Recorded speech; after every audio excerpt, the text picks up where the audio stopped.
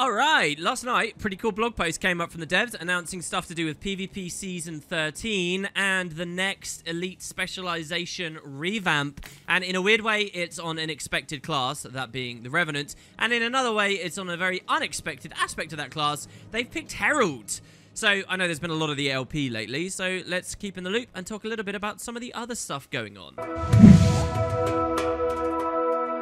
Right, so yes, last night, that being August 21st, the devs did drop a bit of precursor information regarding an upcoming balance update. The prior one, of course, quickly moving further off into the past. And yes, another big specialization revamp is on its way. For those of you out of the loop, the past few months, the devs have been doing this. They've been taking big aspects of the game and gutting and redefining them. Mesmer in general had a huge change to do with its phantasms and shatter interactions. We just had a big Deadeye update, and now they're talking about a Herald one, which is really kind of cool because those updates, for better or worse, have shaken things up a lot. We saw the Mesmer ended up very overpowered. We saw that the Deadeye felt kind of underpowered and is now actually on another iteration even beyond that. So the question is, how well designed will the next one be? But really, the big ticket item here that I want to talk about is that it's not Renegade.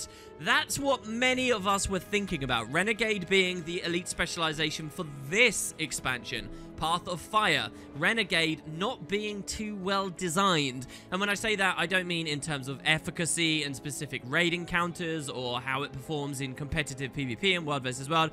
I mean, the specialization is generally regarded as a bit of a mess. Visually, a bit of a mess. Trait-wise, a bit of a mess. Weapon skills, a bit clunky and a bit of a mess. So, it's been no surprise to me in the recent balance updates that they hadn't touched Renegade much, as it really seemed like the next big one that was going to have a rework. And lo and behold, here we have Herald instead. Amazing. And why, I kind of wonder, because Herald in many ways was pretty decent at its job, specifically when you looked at some of the more competitive formats and had been getting hammered in good direction over the past, I don't know, year or so, I'd say.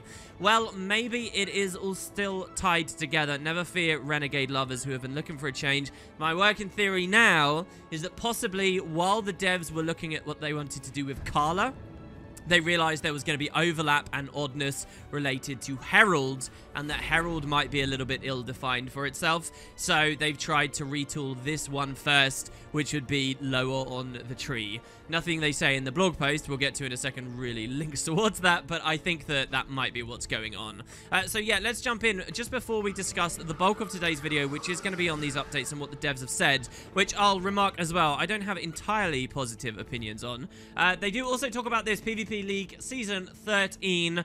I played a lot from Season 9 through 12. I'm just getting back out of PvP a bit at the moment. But here's the big change. Those who have been following the forums a lot will know about this already. Duo queue returns. The devs say this, that Season 13 begins on the 28th. Duo queue will return for all ranks and the leaderboard titles will be retired along with this balance update. So let's unpack this. First of all, Duo queue coming back. This is going to be a big moment. Some of the earlier seasons had Duo queue. Many of the more dedicated PvPers have been asking for Duo queue to come back for a while now. It was kind of posed as a bit of an experiment going solo only for as long as we have now. I'm fairly cynical myself that bringing Duo back will revive the scene massively. I know people have a lot more fun when they have more control over the game because they can play in duos, but we have also heard numerous stats in the past from the devs how bad matchmaking gets when they're juggling with the duos. The individual solos in them might make it kind of difficult. We'll see. It could be enough to get me back to Season 13 and I'll just play a lot of it with a partner, but time will tell. Certainly, the current infrastructure with solo only hasn't been perfectly satisfying everyone, so it's nice to see the devs have listened to that push for bringing duo back, and I hope we're just not going in circles, basically, where we're duo for a while, and then everyone hates it and wants solo again, and then everyone hates it and wants duo again. Will this be the next main iteration to stick? I guess time will tell. The other side being the leaderboard titles getting revoked. That might seem kind of weird to you guys, and you might not like it, but I'm actually in favor of this one almost fully. If you have a look in your achievements down at the competitive section and just go to your general PvP area, you will see there are a lot of titles for getting very high on the leaderboard. God of PvP, Relentless Legend Unyielding. Several of these I still don't have. I was extremely close to Relentless one season, never quite nailed it. These will no longer be available to players. And you might think that's a bit of a shame, particularly if you haven't played in the first 13 seasons. You've now lost out on this forever. But I'll note a few points in favor of this idea. Number one, Guild Wars 2 is no stranger to this. There's an enormous number of historical achievements. It's kind of ingrained in the game's DNA right now. But the other side is many of these titles were kind of RNG fests anyway. The real state of leaderboard progression and trying to snag those top spots in PvP involved a heavy amount of dice rolling. One loss, you could lose so much rating so quickly, you'd be completely out of the top 30 when a mere Q or two ago you were jostling for first to third. Then all the people popping up on the leaderboard right in the last moments to try and snag the spots. It wasn't really that healthy. I'd also suggest that titles really in Guild Wars 2 today, with so many of them, I don't think people look at that much. Reddit has been very keen to go on and on about the win trading and win selling and stuff, which I personally don't think was as big of a pox on the PvP side of the game as your random casuals will suggest it was. But, I mean, that's another side too. You might not have ever respected Relentless Legend anyway, because you assume everybody's just buying their way to it. Getting rid of this might iron out the flow a bit, and I really don't think we'll burn any super dedicated players and people in that matchmaking pool just because those titles are gone. Hopefully the devs give us other rewards and other incentives for doing well and build that population up a little bit more with the addition of GeoQ. So there you go, that's my thoughts. I probably would have had a lot more profound ones had I still been PvPing a ton over the past month or so, but as I said, I've just started getting burnt out of it, just started moving away, and if anything, I'll just be happy that these empty boxes will no longer be here to taunt me, and my final real thing will be Champion, Brawler, and Conqueror here, my big 10,000. We'll see. Alright, so really that thing about PvP is more of a tack on. Let's talk about Rev and see exactly what the devs have to say straight away with a screenshot here featuring a Herald underwater. We can tell it's a Herald because those icons you see on screen are the various facets. And yes, this is described at the very end of the post in a single sentence, very cheeky ArenaNet. They know people would love this. They say this: also, you can now channel Glint underwater. Brilliant. That's what a lot of the excitement seems to have been on the community end about. Now, I don't really play enough Revenant to truly care about this fact. I feel plenty excited with the double weapons we've now got as of recent underwater balance. But yes, it's true. As the game currently stands, you cannot use the dragon stance when you're down here. The slots aren't actually enabled. The only thing available is your profession mechanic, the F2. And you might wonder, why is that? You know, it's a long time since Heart of Thorns is released now. What is it that's so special and crazy about these skills that mechanically means they can't work underwater? What, is it the single elemental blast here because it's ground target? Everything else should work fine, you know, pulsing AoEs, direct targeted skills. But even that's not a good excuse. We've had countless examples now of ground targeted abilities above ground that become directly targeted underwater. Just like, for example, I think Mesmer Feedback ended up getting that treatment, right? And, you know, especially what we saw they did with Jarlis underwater in recent updates with the road, it just doesn't make much sense to me. I did have a theory that it was maybe to do with art, and I know that sounds fiddly, but perhaps the art plastered on the ground, which is very cool as you light things up the various panels up here. Maybe this would look weird underwater because it can be so far under your feet. But then again, you get the F2 underwater anyway, which already has that weird art aspect to it. Maybe it was the art after all. If you look at the screenshot here, the devs have shown they've moved it around. It's now above our shoulders. Presumably even the F2 will get that treatment too. But, yeah, I really don't understand. It's taken them a while. But it's good to see they are still looking at underwater stuff. I applauded the Deadeye update for continuing to look at underwater stuff, even after that patch came through, based on community response. And I'll applaud this one too when the Rev got it at the same time. If it means more fancy things like our underwater ring road, I'm more than happy. Okay, so yes, that's the underwater aspect. Now let's get into the really juicy bit, and where I'm questioning the devs a bit. Stick with me, it's not all doom and gloom. Let's just see what they have to say. First of all, Revenants were introduced with Guild Wars 2 Heart of Thorns to aid in the skirmishes and battles against the Elder Dragon Morgemoth. They brought their ability to invoke the power of the legendary dragon Glint to the fray. With the next balance update, we're making a bunch of changes to the specialization line to bring Herald up to date. Glint undoubtedly foresaw this. Yeah, they can't resist. You'll notice the title of this post as well is about the Herald's near future, Glint having been prophetic, obviously. First, each of the existing facet skills has had its corresponding active skill labeled as a consume now. This is to help differentiate between the two, and it allows for a bit more variation in some traits. So I don't really like the name consume. It's a bit too close to some of the other mechanics in the game. But yeah, right now, you know, our burst here, but elemental blast, that doesn't really describe in its name that it is a specific category of skill. I guess legendary dragon skills will be the channels and consumes on the other side.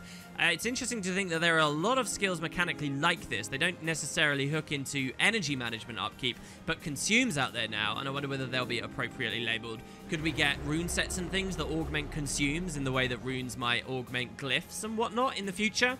That's curious to me. And obviously remember, if they are developing another expansion right now with another 9 specializations, some of the stuff they're doing here could be laying groundwork for even that. Moving on, because that's not too interesting. They say, while Glint may have bided her time in the distant past, we wanted to push a more impactful gameplay to this specialization and began with the F2 ability, the Facet of Nature. Previously, this facet would grant nearby allies an increase to their outgoing boon durations. Soon, it will instead grant allies prowess based on the legend that you invoke. Now, this is one of the big things. F2, I think we can all agree, isn't really that exciting. It's very potent, and in the past, it's been ridiculously potent. Having 500 concentrations splash out onto all the players around you is amazing, but it's really not that cool. And especially in solo scenarios with some of the might stack capabilities with the combos of Invocation and Herald now, like for example, getting shared empowerment and incensed response while we're picking up the Facet of Darkness and whatnot. It kind of, the passive didn't feel very fun, and I understand that really this is supposed to be one of the biggest parts of the entire specialization. Herald was kind of funny in that it released right when Rev base class released, so we don't fully care that the Herald didn't reinvent the wheel enough, if you will, because it always felt like it was a part of the wheel that is Rev. So I get why they're doing this, I really do, and I've got no big problems there. The idea they have as well is pretty interesting. They say, for example, embodying King Jarlis Ironhammer and then channeling your F2 will, instead of giving concentration, reduce the damage each of your allies receives.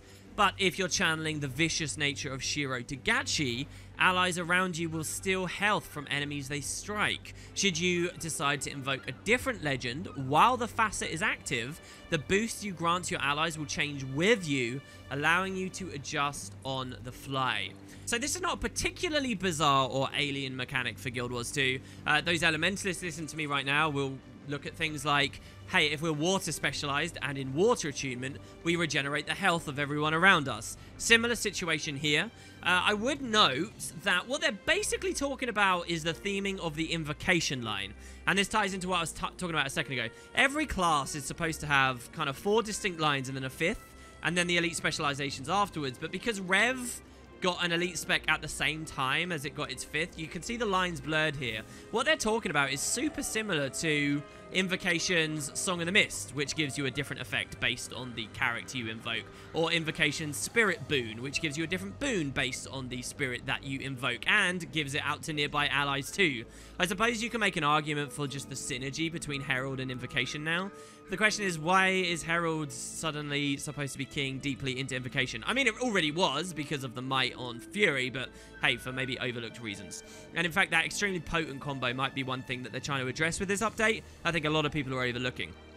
So anyway, yes, they've described that. That's for passively, but then active as well is getting pretty interesting. Furthermore, the consume skill, called True Nature, it's currently known as One with Nature, but it's now going to be called True Nature. That also changes with the legend you're channeling. Each legend's True Nature skill sticks with their theme, but it does so in a different fashion from the passive facet. Using the true nature of the legendary dwarf will grant your nearby several stacks of stab, maintaining defense but against CCs instead of damage. For the legendary assassin, the F2 skill will strip nearby enemies of their boons, maintaining offensive and aggressive style. And like, I get that.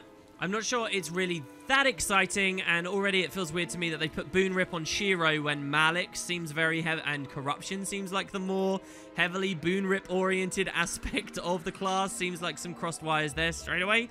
But yeah, I kind of get that now, and you get that balance just like you do with the other facets of you want to hold the passive as long as possible, but the active could be really useful too. Matters of efficacy, how many boons it strips, the cooldowns, all of that stuff, obviously pending. So that will be the spirit of the F2, and of course we could be, you know, not using Dragon at all.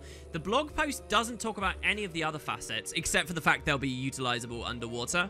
So whether Infuse Light will change a little bit, which is an extremely heavy part of why this is so effective, or really competitive in the more competitive modes. Whether we will be seeing the facet of Darkness not pulse so much Fury because of other synergies, or any other changes too.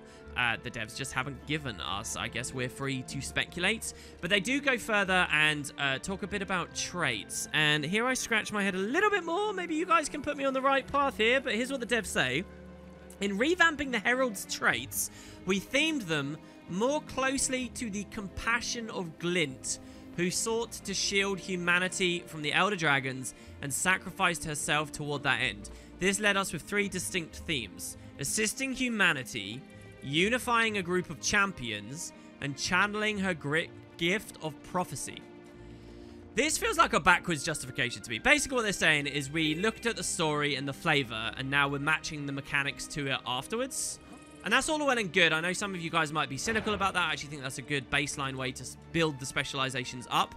But why those 3 things? They feel so arbitrary. I don't see Glint as someone who assisted humanity particularly more than many of the other races. At the end of the day, the events with Destiny's Edge was a multiracial group.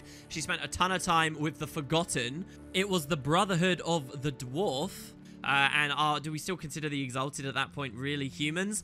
I suppose that doesn't matter too much unless they've got traits specifically referring to humans and things, which I doubt. Unifying a group of champions? I mean, you could put it that way, but Destiny's Edge was unified way before Glint came along, and it was the events surrounding her that actually caused the fracturing of that group. And the only one I really agree with is, yeah, this idea of prophecy. That's very cool. And I like the idea, you know, Heart of Thorns added the Chrono with the kind of prophetic time travel-ish kind of stuff. It would be cool to see maybe Herald as a part of that same expansion dealing with those elements a bit better. So yeah, there's only one of those I really agree with. And then they say this, after they've got those almost arbitrary ideas. These themes are going to be embodied in the specialization trait line through lending magical aid to allies with healing and boons, focusing on the facets of Glint and enhancing those powers of hers, turning inward and channeling potency to yourself. Turning inward and channeling potency to your... I mean, guys, this is waffle to me. I don't know what they're really getting at here. I don't know how that then turns into ideas for skills and numbers. But I think essentially what it is they've been trying to do is justify making Herald a more group-oriented elite specialization. Now, I don't mean specifically support, though there will be supportive elements, but more group-oriented, and it provides utility for teams across the various game modes. And I think that they're trying to do that for several reasons. First of all, because that seemed to be more the MO of Herald way back in the early days. The idea of splashing out lots of boons, the idea of the nature of the shield, it did seem to be trying to slot a little bit into that place, and then was overshadowed and kind of became a bit unwieldy over the years and ended up doing different things. Because of how it keyed in with the rest of the game. So I think they're just trying to get it back to that very pure, clear idea of a group-oriented thing. And what that also then does, and why it might be on their mind now, is it gives them space to slot Renegade in smoothly as its distinct niche, and it gives them space to slot whatever they've got their third idea for as well with its niche. That's what I think the truth is, and they've just kind of added this extra layer of, oh, Glint was about compassion and healing. I don't think so, really. She was a big badass dragon that could have crushed our heads in her more, and was a master of lightning and storms and jagged crystalline materials. They easily could have made the Herald have nothing to do with group-oriented play, but hey, that's where they've gone. Looking at specifics, here's what we get about the traits. Elevated compassion Heal other allies when you grant them a boon, to which many Guardians will probably be looking and either shaking or nodding their heads. Helping allies in a 2-for-1 manner by granting health while powering them up. But they don't list whether that's Grandmaster or anything either, by the way. So its efficacy and stuff can change based on the tier they give it. Core value. This one's very exciting to me. Improve the active effect of your F2 true nature. So they say here, this trait strengthens the effect of your F2 consume, making your choice of which legend to channel when activating that more meaningful. For example, using true nature as a Shiro with the core value trait will strip a greater number of boons from your nearby enemies. And yeah, that could be really fun depending on what the actual F2 consumes really are. Some of you might be excited to think, oh, what about with Carla and Renegade? Remember, you can't have 2 elite specializations at once. But that sounds cool. That sounds very Grandmastery to me, especially when paired with Invocation and some of those Grandmasters. And then the final example here, Hardening Persistence has become gain damage reduction based on your active energy upkeep, and your shield abilities now remove condies. And they're saying this, that the trait was previously adept, it's now master, its toughness has been replaced with a percentile damage reduction instead, and we see a lot of that in more recent balance patches, and we see that in Rev in general, I would say, when you look at some of the Herald stuff. And they say it now improves your shield so that they Condi cleanse, which is an aspect of Rev I think it was looking for. And so, yeah, there you go. That's their changes to Herald. And there's not much more to say, really. I am a little mixed on it, honestly. I do find the post they've given a little unconvincing. And given that the Deadeye one really didn't seem to be too great as it first released, I'm not sure where my confidence levels are. Do you guys think I'm just being overly negative? I'd love to hear some counter examples and discussion from the real heavy Rev players out there. I mean, I've got a lot of Rev gameplay, but I don't main it. And so maybe some of you feel like you've got some worthwhile opinions. You drop in the comments when the update actually comes through. I'll make sure to have what you guys have said in mind. That's about it, really. I will continue to keep you guys up to date with stuff. I'm mostly just looking forward to the fact we'll have more balance soon. And yeah, hopefully Season 13 goes well. There will be another video on this and a much more detailed, comprehensive one once the patch is actually out. So do keep that in mind. Hope to see you guys very soon. Hope you enjoyed the video, and I'll see you shortly.